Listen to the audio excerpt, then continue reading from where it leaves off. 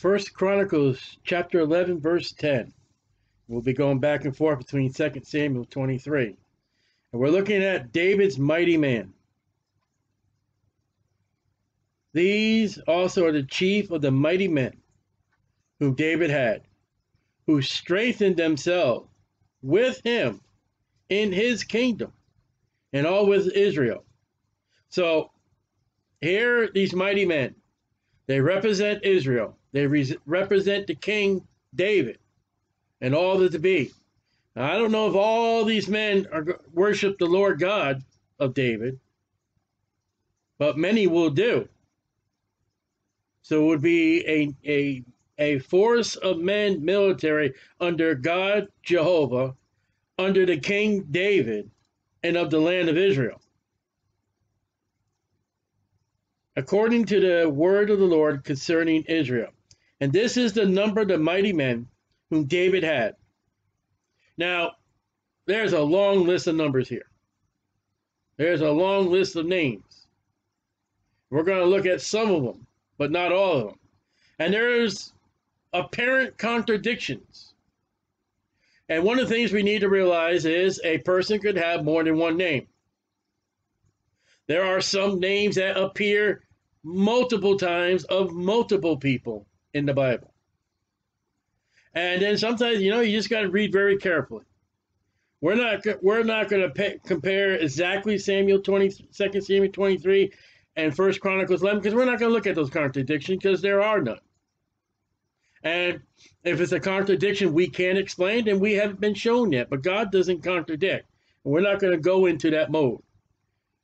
We're going to read and we're going to study. In verse 11, and this is the number of the mighty men whom David had: Jashobeam and Hachmonite, the chief of the captains. So he's over the captains. He lifted up his spear against 300 slain by him at one time. Well, that's a pretty good battle. In one battle at one time, he kills 300 with a spear. He gets the title of chief. These men get their positions. They get their authority. They get their rank because of the work they did, not because of who they know. Now, the very easy thing is not what you know, it's who you know. Not with these soldiers. We read last night that Joab, he gets the title of the entire captain of the military force because he went into Jebus and conquered Jebus. These men, some of their stories are recorded on why they are who they are. And it's because they proved themselves. And 12. And after him was Eleazar. Now, there's a lot of Eleazars in the Bible. All the way back to Abraham's servant. The son of Dodo. Okay, well, that makes it more clear. Son of Dodo, the Ahohite, who was one of the three mighties. Now, that's the first place mighty shows up.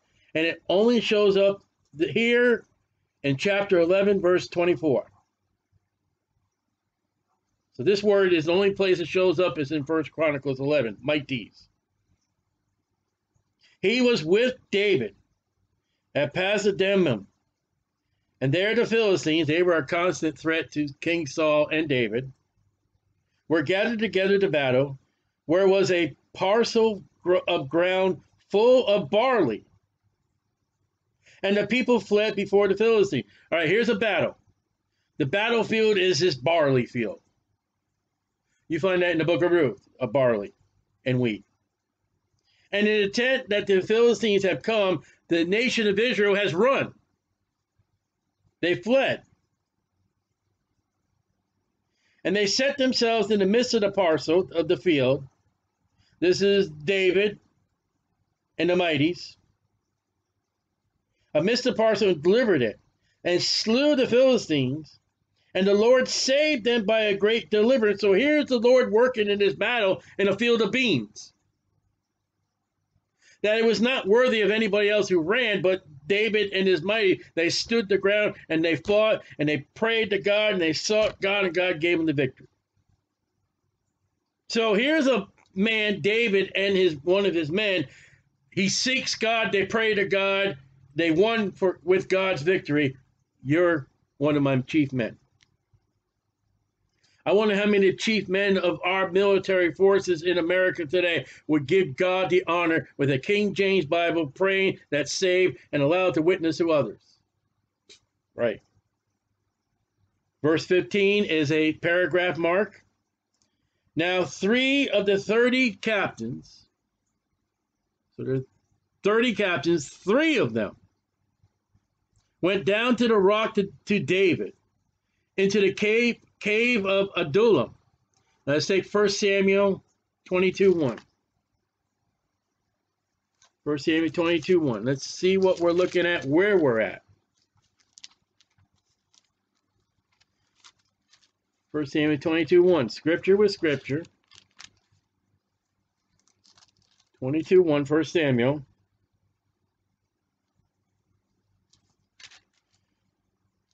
David therefore departed thence and escaped to the cave of Adullam. There we are. And when his brethren and his father's house heard it, they went down thither to him. So here's a place that is known. It's in the area of David's parents and his brethren. That when David goes to his place, his brethren, his father's brethren, come to him and visit him. So it's near, because it's important, because we're going to come up with Bethlehem. It's near Bethlehem. And the host of the Philistines encamped in the valley of Riphaim. 2 Samuel 23:13. 2 Samuel 23:13.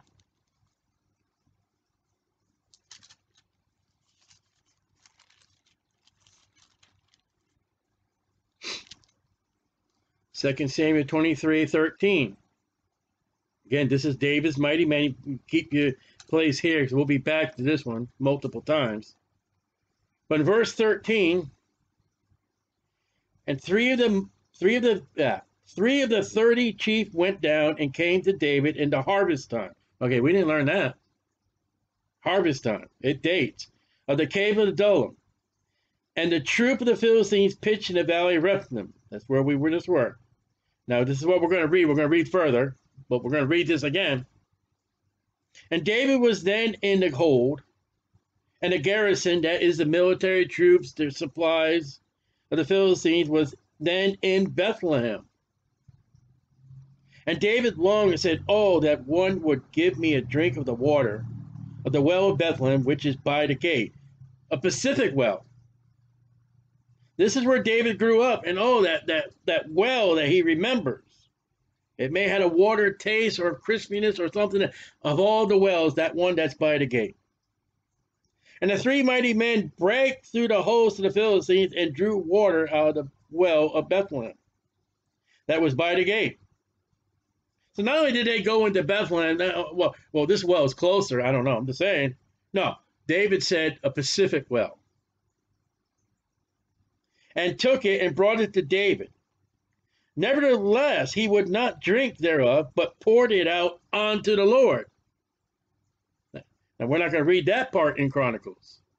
But here Samuel says, Lord, this is yours. He's giving a drink offering to God, that this water that he asked his troops, kind of, sort of, that they went in and gave up their lives for that water.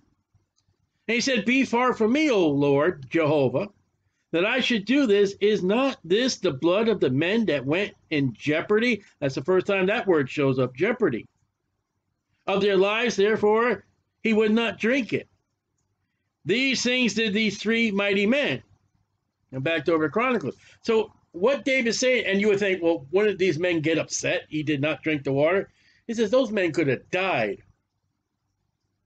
It was not a military campaign to get that water. If they would have died, that would have been blood murder.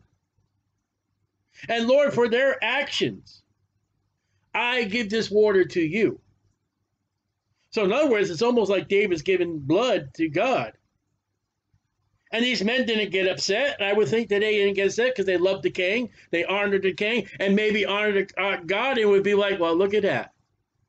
Our David loves the Lord so much that that water, instead of drinking himself, man, he gave it to God. Now we'll pick up in verse 15 in Chronicles 11. Now 3 of these 30 captains went down to the rock to David under the cave of Adullam. And we saw that this is where David's family came. So we're in the area of Bethlehem. And the host of Philistines encamped in the valley of Rephaim. And David was then in the hold. And the Philistine garrison was then at Bethlehem. All right, let's go 1 Samuel 16:4.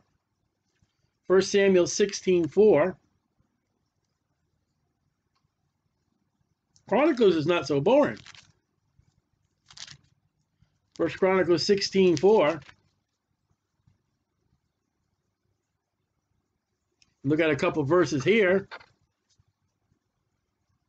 Let's see where we're at in Bethlehem. King Saul just despised the word of God. And God said Samuel to go anoint David. We looked at this last night. In chapter 16, verse 4, it says, and Samuel did that which the Lord spake, and came to Bethlehem. And the elders of the town trembled at his coming and said, cometh thou peaceably? Remember, he just hacked the king of Elimelech in pieces. And down same chapter 16, and verse number 7.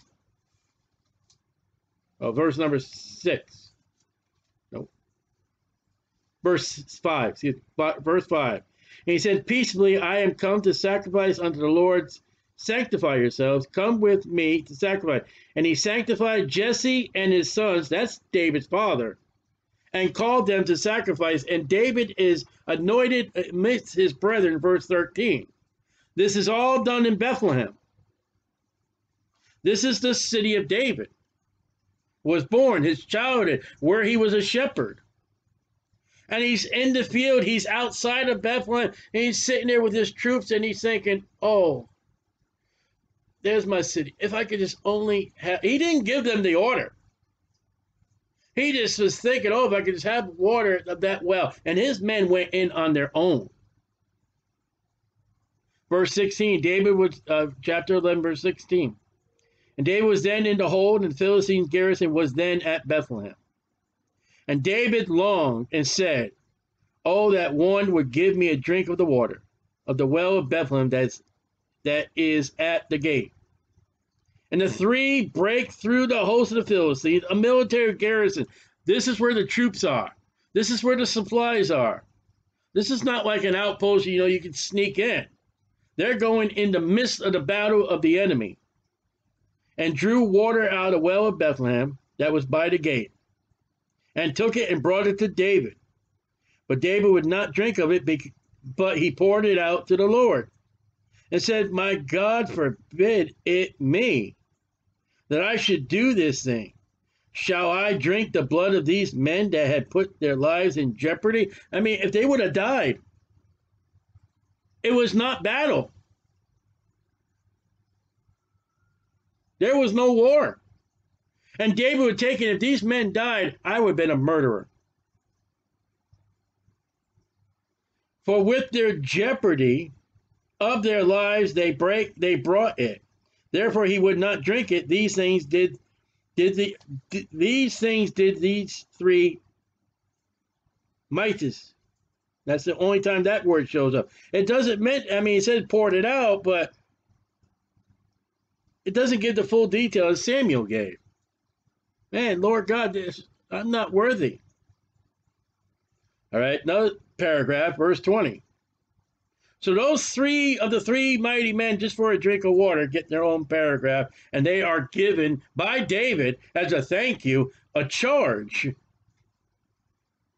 Of the 30 captains, these are the 3 of the 30 captains. And Abishai, the brother of Joab. Now there's Joab's name. Joab is not listed in the mighty men of David. You say, well, there he is. Yeah, but it's not personal. It's not alone. Joab is mentioned as the brother of, but it's not ever mentioned Joab. Joab is mentioned in verses 4 through 9, but we're not talking about the mighty men. That comes in verse 10. Joab became a murderer twice in non-combat, non-war. And then he usurps the authority over David with one of David's sons that was not Solomon. He is removed from the mighty list, although he is mighty. So here he is, a brother of Abishai. So Abishai, his brother, is mentioned. He was the chief of the three, Abishai, for lifting. That's the first time that word shows up, lifting up his spear against 300. He slew them and had a name among the three. Well, look at verse 11. Here's a guy that did 300 by one attack. Excuse me. Here is Abishai. He did 300, but it's accumulated with a spear. That's aggressive warfare. Verse 21. Of the three, he was more honorable than the two, for he was their captain. So Abishai was also a captain. He was a captain, howbeit he attended not to the first three. Who's that? The three that went in and got that water. Next guy. Benaiah, the son of Jehoiada, the son of a valiant man. So Jehoiada was a violent man. His son Benaiah of Kabzeel, who had done many acts. He slew 2 lion-like men of Moab. I mean, the Holy Spirit said, here's some men of Moab. 2 of them. And they looked like they were lions. In other words, if you were to see these guys crossing the street at night, you would cross the other side of the road and avoid these 2 guys. They were mean-looking, lion. Probably a facial hair like a lion. Just, get away from me. And this man Benaiah, 2 lion-like of Moab, he conquers them. He slew them. Also, he went down and slew a lion in a pit of a snowy day. That's the only time snowy shows up in the Bible. Now, let's look at 2 Samuel 23:20. Let's look at this guy in the list of 23, verse 20. For 2 Samuel.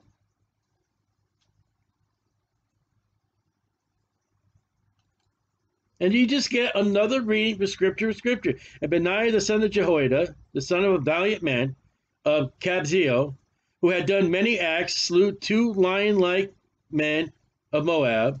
There's the first time, and only with 1 Chronicles 11, lion-like. That's one word. It's only 2 places. First time is here in 2 Samuel. The other place is in 1 Chronicles we just read. 2 lion-like men of Moab. I don't even know that's really lion-like. I don't even know that's even a word, but there it is. He went down also and slew a lion in the midst of a pit in time of snow. So 2 Samuel, I just want to look at, it's when it snows in the Palestine area. Chronicles gives us a more detail. It was a snowy day. With Samuel, it was a snowy day in the snowy season. It's a little more detail. Some people might see that as a problem. There's no problem.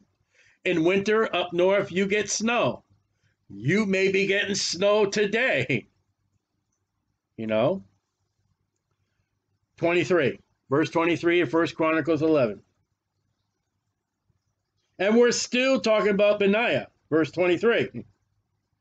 2 lion-like men of Moab, he slays a lion, and he slew an Egyptian, a man of great stature, 5 cubits high. That would be approximately 7 feet and a half foot. 7.5 foot, excuse me.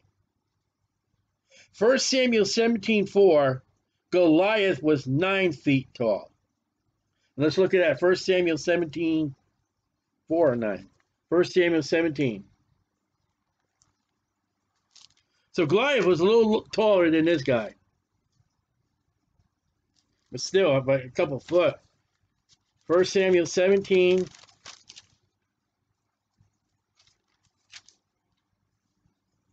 Verse 4.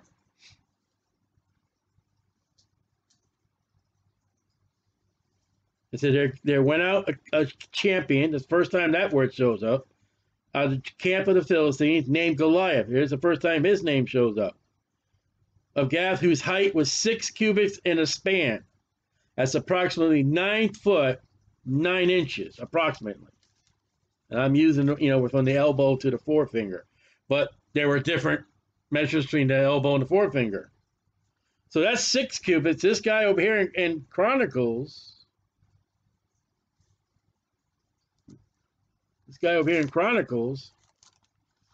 is 5 cubits. Goliath was 6 cubits. So 1 cubit off. I have to find that. All right, so he slew an Egyptian, a man of great stature, 5 cubits high, and in the Egyptian hand was a spear. Ooh, there's a lot of spears in this chapter. King Saul had a spear, and he was aiming at anybody and everybody he got angry with. It was a spear like a weaver's beam, and I can't find what that looks like. I've tried and tried and tried. And he went down to him with a staff. That's the kind of staff the shepherds have. And plucked the spear out of the Egyptian's hand. That staff is not really a weapon. So he grabs the Egyptian spear and slew him with his own spear. Yeah, boom, and kills him. And it would be funny, I think a little off of the Bible. Well, it would be funny that Egyptian spear had his name on it, and they find him dead, and his spear sticking out of him, and say, I've been killed by my own spear. These things did Benaiah, the son of Jehoiada, and had the name among the 3 mighty. Man, if you could do all that, you're a warrior. These things did Benaiah, the son of Jehoiada, and had the name among the 3 mighty. Behold, he was honorable among the 30, but attained not to the first 3, that David set him over the guard. So Benaiah is in charge of the guard. He's given authority because he has proved himself to be authoritative. Also, the valiant men of the armies were. Valiant is somebody, Asahel, the brother of Joab. Now he's killed in battle. Ahilam, the son of Dodo of Bethlehem. So he's of Bethlehem. Maybe he knew David and grew up with David. Doesn't say, but of Bethlehem. Shemath, the Harite. Helez, the Penonite. Ira, the son of Ikish, the Tikonite. Abiezer, the Antothite. Sivakai, the Hushathite. Aiah, the Hohite. Maharari, the Netophathite. Helid, the son of Benaiah, the Netophathite. Ithai, the son of Ribai of Gibeah, that pertains to the children of Benjamin. All right? That would be Saul's group of people. King Saul was of Benjamin. Benaiah, the Parathonite. Harari of the brooks of Gaash. Abiel, the Abathite. Azamavith, the Bath-Harmonite. El-Haiba, the Shalabite. The sons of Hashem, the Gibeonite. So this one, the sons, they're not given, but there's plural. Jonathan, the son of Sag, the Hararite. Ahiam, the son of Sakar, the Hararite. Elphathai, the son of Hefer, the Mecharathite. Ahijah, the Palalite. Hezro, the Carmenite, Mount Carmel. Nari, the son of Elzbaal, Joel, oh, I like that name, the brother of Nathan, I like that name, Bibhar, the son of Haggai, Zelik, the Ammonite, Ammonite is the children of Lot, Naharai, the Beerothite, the armor bearer of Joab. See, there's Joab again, but he's not listed. The brother of Joab, the armor bearer of Joab, but not Joab, the sons of Zeruiah, that's David's sister. No, that's David's aunt.